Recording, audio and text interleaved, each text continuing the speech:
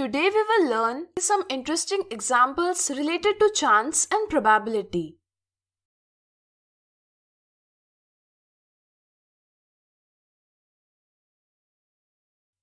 Read the following situations to find out whether they are certain, impossible, or can happen by chance.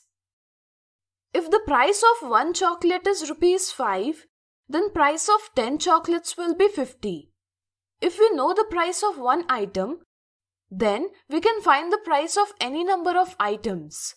Here, considering the price of one chocolate, it can be said certainly that the price of 10 chocolates will be 10 multiplied by 5 rupees is equal to 50 rupees.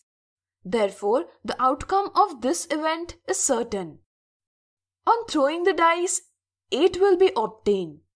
On dice, only number 1, 2, 3, 4, 5 and 6 are marked.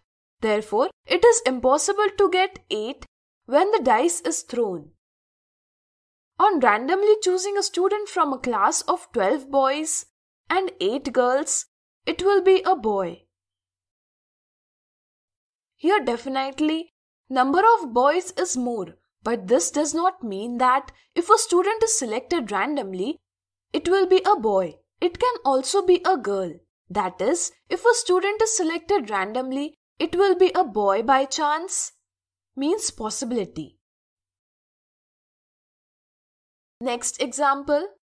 On throwing the dice, find the probability of getting the odd number. All possible outcomes of experiment of throwing the dice are 1, 2, 3, 4, 5, 6. Therefore, all possible outcomes of the experiment are 6. Here, we have to find out the probability of getting the odd number. Favorable outcomes for obtaining the odd number is 1, 3, 5. In this way, for getting the odd number, the number of favorable outcomes is 3. Probability of any event is equal to number of outcomes for that event divided by number of all possible outcomes of the experiment. Hence, the probability of getting the odd number is number of outcomes for obtaining odd number divided by number of all possible outcomes of the experiment.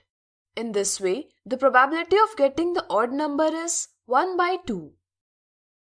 Similarly, can you now find out the probability of getting an even number on throwing the dice? Try yourself.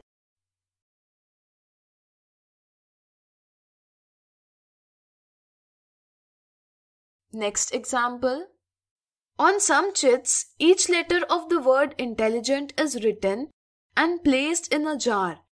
If a chit is drawn from the jar without looking into it, what is the probability that N is written on it? Intelligent, this word has total 11 letters, that is, the number of chits will be 11. Therefore, total number of outcomes will be 11. This word has 2N. So, there will be 2 chits on which N will be written. The chit drawn in this way, there are 2 favorable outcomes for N. Hence, the probability of having N on the drawn chit is the number of favorable outcomes of the event divided by number of all possible outcomes, which is equal to 2 by 11. Now, you can find out by your own that what is the probability that a vowel is written on the chit.